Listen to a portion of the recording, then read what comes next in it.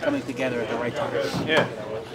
I think the last couple games we didn't have the best start, but I think it's impressive when a team can, come back after a tough first period and start taking over games. So I felt like we did that the last couple games,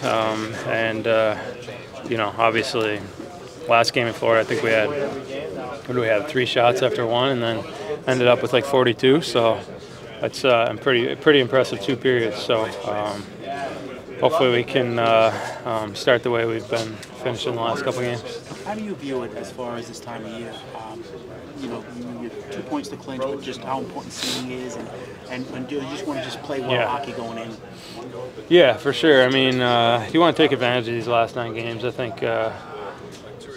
think most importantly, you want to keep everyone healthy, but at the same time, you want to, make sure you're doing the right things to keep your game where it is. Or, I think we're kind of in a spot where we're not really searching for our game. We've been doing pretty well, so we want to continue that. I think the games could be dangerous because, I've seen it before where you kind of maybe limp into the playoffs a little bit, and then you're in the playoffs and you try to turn it on. It's tough just to turn it on, right? So. Keep playing the same way we have been, and take that right into the playoffs. Finally, just the contributions you're getting from the kid line, and as a group, you're getting contributions from everyone. Yeah. No, I mean, I think that's one of the things you really like about this team. I mean, even like Mater had 3 games in a row where he scored a goal, right? It's like, you're getting contributions from the 4th line.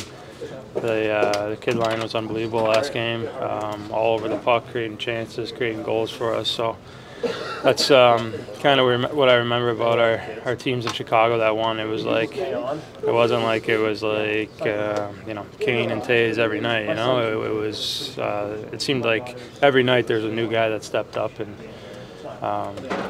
it was their night. So you need that depth in playoffs.